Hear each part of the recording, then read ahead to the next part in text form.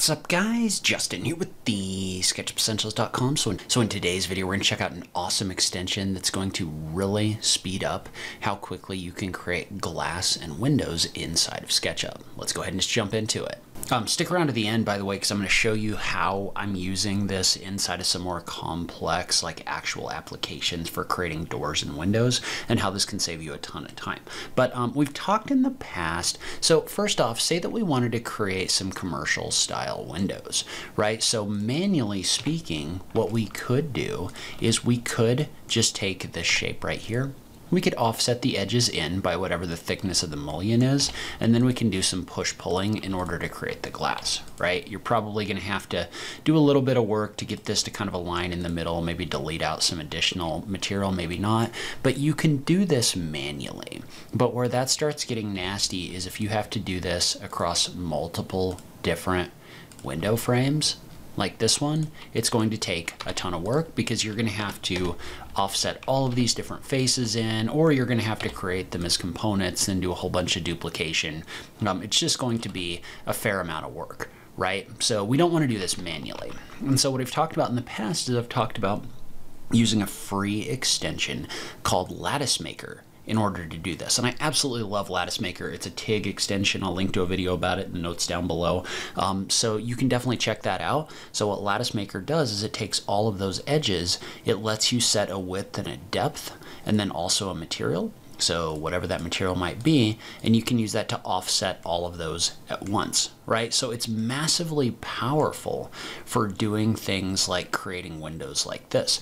And so the problem with this is that it's inaccurate. So it's inaccurate in the sense that these interior mullions are twice as wide as the exterior mullions, which is not usually what you want to do, right? So if I measure this, this is 4 inches wide, while this one is 2 inches wide. And so it doesn't look very good if you use it on long uninterrupted stretches or anything like that, because this isn't how you build these windows. And so what I want to check out today is an extension from S4U that allows you to basically take a surface like this one, and instead of doing a uniform offset, it has the ability to set a border different from your interiors. And so notice that the settings in S4U Frame differentiate between the border and the interior. That means I can set the interior frame width also to 2 inches like this, and we're going to set the frame height to the same. We're going to click on OK. Well, notice what that does is that actually recognizes the interior borders right here like this, and it'll create it in an accurate way. And so what that means is that if you look at this right here, this is too wide. This is the way that you actually want this to be on this window. We'll get more into it in a second. So you can find S4U Frame on S4U's website. You can also link to these through, I think it's both in the extension warehouse and the Sketchucation extension warehouse. But if you scroll down, there's an option in here for S4U Frame down below, right here. And so you can pick that, and so you can get S4U Frame for $9 a year, which is like less than $1 a month, and it can really automate this process really quickly. Now, one thing you might consider, because there are some other good extensions in here as well, is you can get the entire S4U pack in here. There's some interesting things in here for like finding gaps, and he's got a good mirror tool and some other things. S4U Divide's a pretty good, there's a few different tools in here. So if you want to get the whole thing, it's $39 a year. But if you just want the one, it's $9 a year. And so basically what this tool does is it gives you the full frame extension. So when you install it, what it's going to do, and let's take a look at it over here, what it's going to do is it's going to give you the option to set different things in here. So let's take a look at some of these options. One of the things I really like is it stores your recents in here. So if you've recently created something, it's actually going to store it so you can pick it from the drop down, which can be extremely valuable from a time standpoint. But let's take a look at some of the things you can do with this. So let's say for this one, we want a wide border and we also want the border to be thicker. So I'm going to exaggerate this a little bit, but we're going to say we've got a 6-inch deep border. So the height is going to be the depth of things. And then on the interior, we're going to say that we've got a 1/2 inch frame that's only going to be 1 inch deep right here. We're going to click on OK. And notice what that does is that creates a border that's way deeper than the interior frame right here, like this. So this gives you a lot of really interesting options. So there's also options in here, like for example, if we add an offset, so if I had a 6-inch offset in here, notice what that's going to do is it's going to offset it from that face. Now you don't necessarily want to do that all the time, but you definitely can using that offset function right here. And so another thing you should know is the ability to work with faces as well as union the frames. And so the first thing is if you want this to have a glass material associated with it when you do this, and I'm going to set this to maybe something less extreme. So we're going to say this has a depth of 1 inch. It's got the frame on the inside. It's got no offset right here. Now if I run this, notice what that's going to do is that's going to create a surface in here. And first of all, it didn't delete out the faces because the option for delete face wasn't selected. So if you select the option for delete face, it's going to delete the original face that was in there. But if I click on OK, notice how it creates this all as one assembly, which is great. The only problem with creating this all as one assembly is it doesn't actually apply a material to the glass pane on the inside. So you have to do that yourself.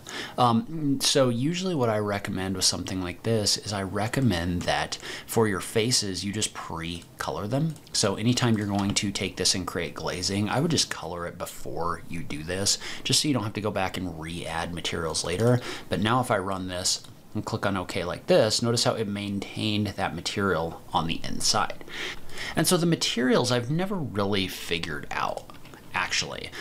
So I've never really figured out the difference between these because they don't really seem to do anything. I mean, I guess if I set the material to face and click on OK, like it still doesn't really do anything. So I'm handling this mostly with just applying a material here, and then the other thing we might do is if we needed to apply anything else, we could just select this whole thing and just manually apply a material to it like this.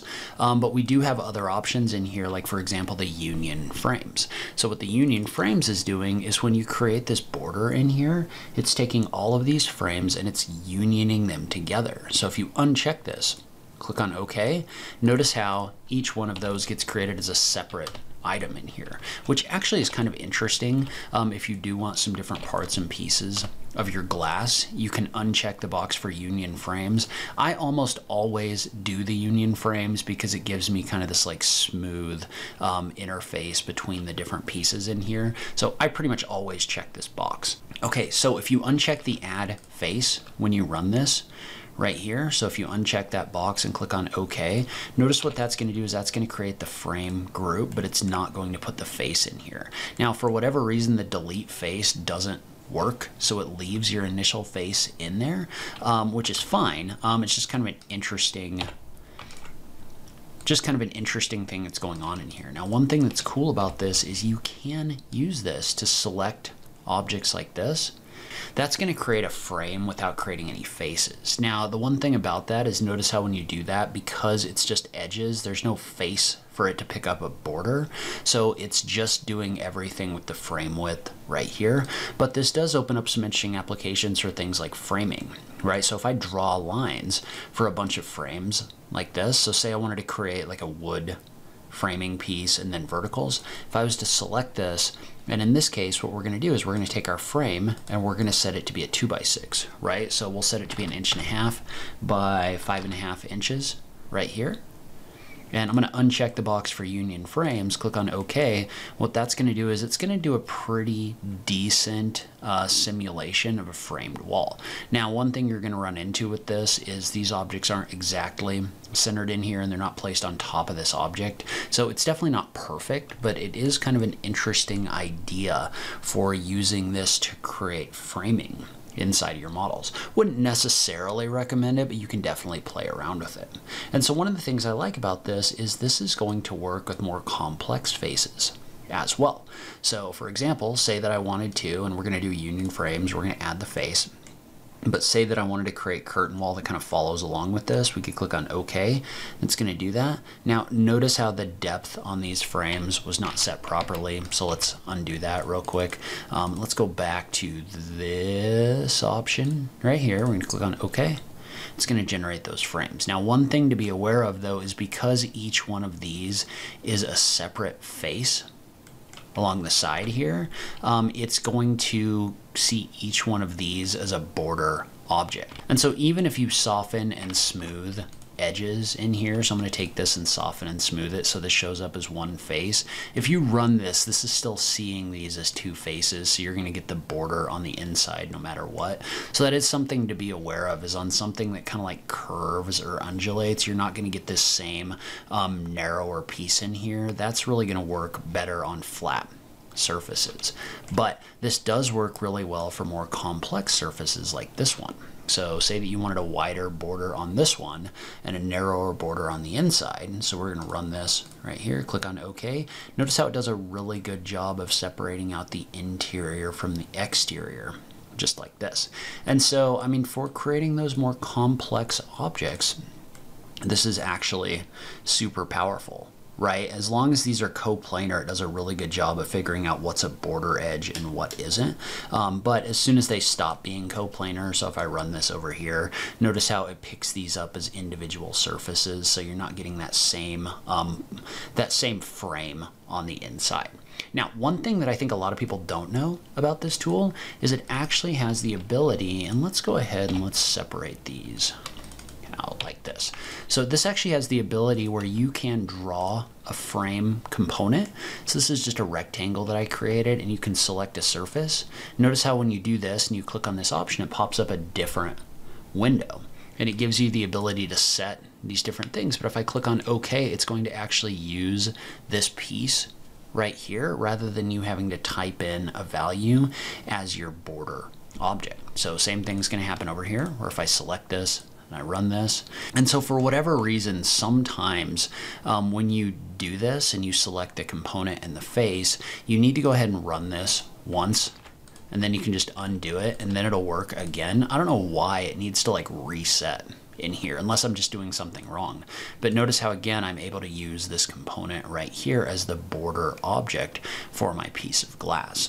And so practically where this is super powerful is for applications like this wall right here, because what I can do is I can select multiple different surfaces, right? I'm just doing a shift double click, or I think it might be a triple click in here, but I can select these surfaces and run it on all of them at once, like this, in order to really quickly add this material around the outside. And so even here, if I don't like it, I can just do an undo and I can just pick those all up again, right? I'm just going to pick them all up.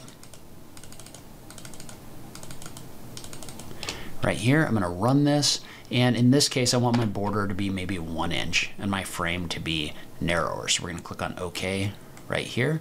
So notice how my exterior frame is a 1/2 inch thicker than my interior frame, and I was able to create that really quickly. So ideally I probably would have put the glass material in here first, because now I'm going to have to go back and redo that, which is not the end of the world, but just try to remember to apply the material to your faces before you do this. Otherwise you're just going to have to double click into these groups and just reapply it, which is not a ton of additional work, by the way, but it's something that you can save yourself if you remember to apply that glass material first.